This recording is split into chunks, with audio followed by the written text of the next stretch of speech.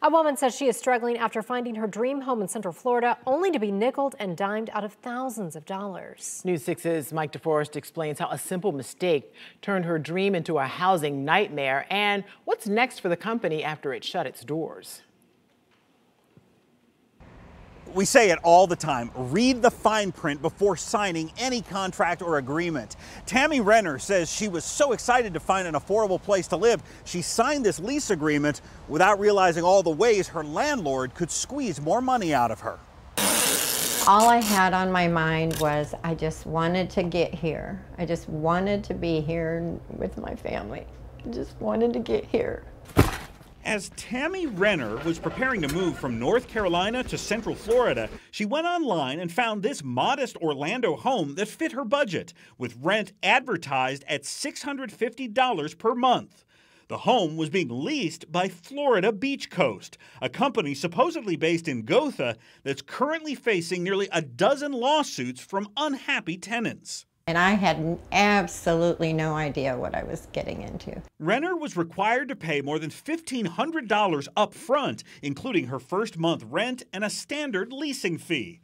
Then, before moving in, she was charged another $1,500 for a maintenance updating and design fee and a service fee.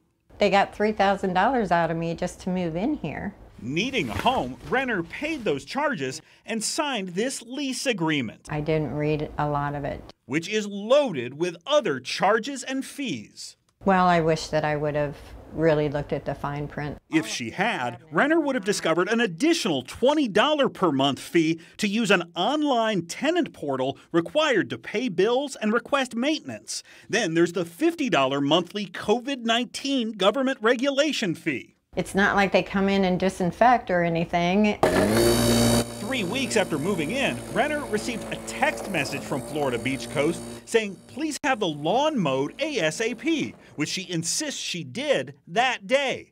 But Renner later received a $250 charge for lawn care. I was irate. Florida Beach Coast claims a contractor mowed the lawn. I was ready to try and track them down. But she could not visit Florida Beach Coast's office in person since the company's Gotha address turns out to be the post office. And she's reluctant to call Florida Beach Coast on the phone. It's $50 per call. $50? $50. What business charges you to call them?